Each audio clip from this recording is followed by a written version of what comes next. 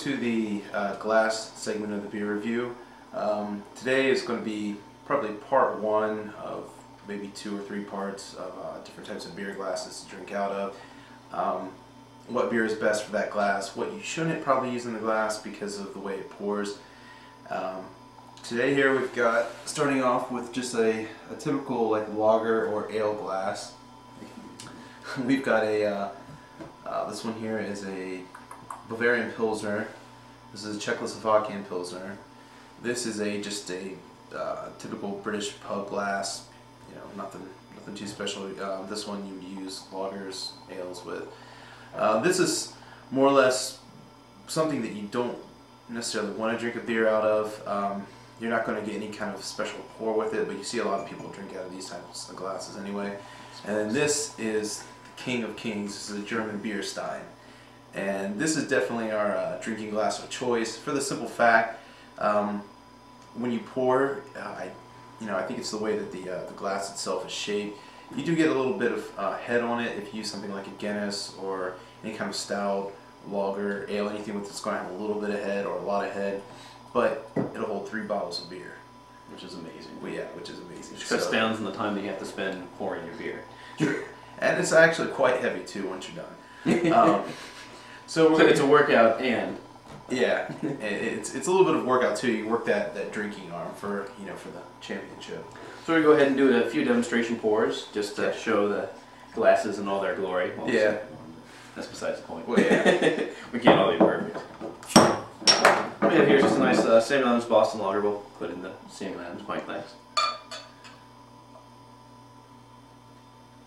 As you can see how he's tilting it too. Usually you want to tilt your glass when you pour the beer, and that way you don't just get a lot of head on top of it and then have to wait for the head to go down to pour the rest of the beer in. Overall, pretty good pour. The thing you want to do too is once you get to about 1/3 of a bottle, you want to gradually pull the glass upright and pour in. That way you get the development of that head.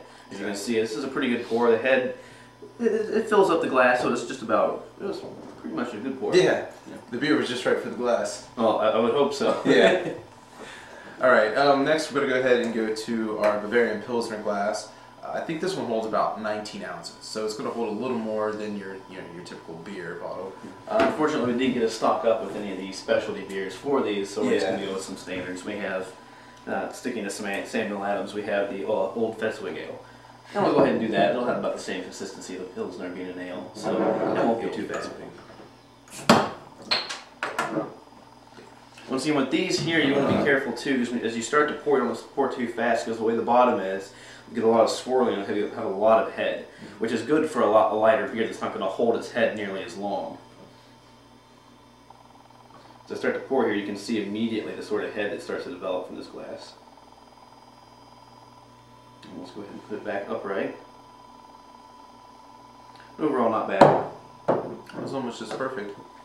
Like I said, if you had more beer, this is a larger glass for a larger beer. Exactly. But it works fine for our general purposes. Yeah. Alright, next we're going to go with our Czechoslovakian Pilsner glass. Again, we don't have any specialty beers for this. We're going to use the next best thing. We've got a Cherry Lambic, Samuel Adams. And Cherry Lambic doesn't have a lot of head. Yeah, this is one too that it's really, this is a Pilsner glass is really nice from the Lambics because it's not nearly as carbonated, you won't get nearly as much of a head. So this one will help you generate that.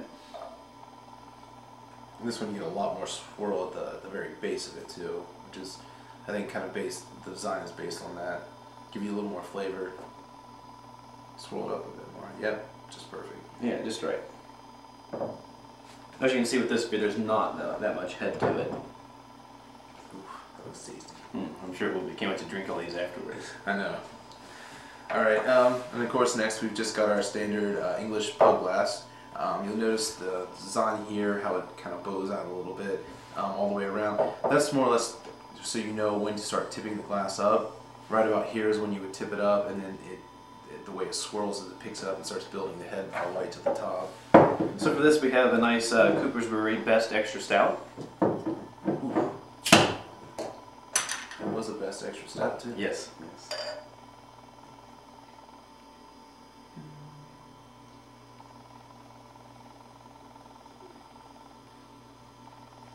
Not bad. It was a lot of extra stout. You don't have necessarily a lot of head. Yeah, exactly. But then again, you don't necessarily need them. So, true. It Moving on to the smug. Yeah, this is what we like to call a smug.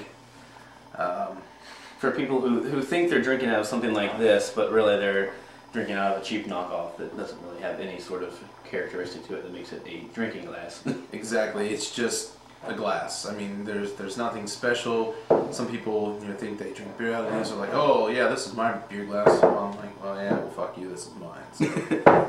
Just because it's big doesn't mean it's good. Exactly. Especially the fact that you have something like this too. You can't fit. Whereas this, you can fit 3 whole beers in this. If you're not drinking at a cheap restaurant like Hooters and drinking from tap, it doesn't do you a lot of good. Yeah. Especially if you have to buy it, or if you have bottles you want to pour it, this doesn't do you much good because you'll be either down to here or you'll have half a beer left to pour, and it's really awkward. Like I said, it tends to turn anyone who has any sense wouldn't drink it as something like this. Well, it doesn't give you don't get a good pour out of it either. Oh no. Like if you ever poured a beer in this, I mean, the head and everything, it just kind of, I think it filters off. That or you get too much head. Even tilting it as you pour, you're either going to end up with this much head in it, or you're going to end up with, hardly any at all. And then moving on to the goddess of all. Yes, the German beer stein. A lot of people, you might have seen these around in movies. I think they had some of these at Beer Fest. Oh yeah. I think I remember seeing people drinking out of these. I know this came from Germany.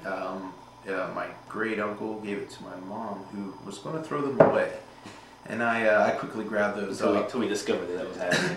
Yeah, exactly. And it's been my signature drinking glass ever since, and amazingly enough, it's made it all these years intact. They haven't gotten broken. They're pretty sturdy. If you pick that up, you can really feel the weight to it.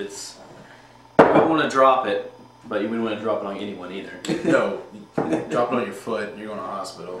Right, if you'd like to fill that up to show the fact that we can put 3 beers in there. Here, I can go ahead and open these 2 up for you. Alright. Okay. I'm going to use a Cooper's, what do we have first? Oh, the original Pale Ale. Now this one you gotta pour kind of slow too. Because you'll get, especially with this, because you'll get a lot more head from the last beer you pour than the first. So you kind of want to take your time with the first couple beers you pour in, or else you'll have way too much head. Yeah, I've done that before. Your head starts to foam up over the top of it. Yeah. And contrary to popular belief, you can't have too much head. Yes. Oh. One down. 2. Bottle 2. Now as you're pouring this, you start thinking, after the second bottle, this isn't going to hold 3 bottles, but believe it or not, it does. I mean, if you can see right now, where we're about at in the glass, you start thinking, no, that 3rd bottle's not going to fit in there. But we'll make it. And it's nice too, especially if you use a dark beer in these. So remember the last one, you can actually get the head to stand up off the glass.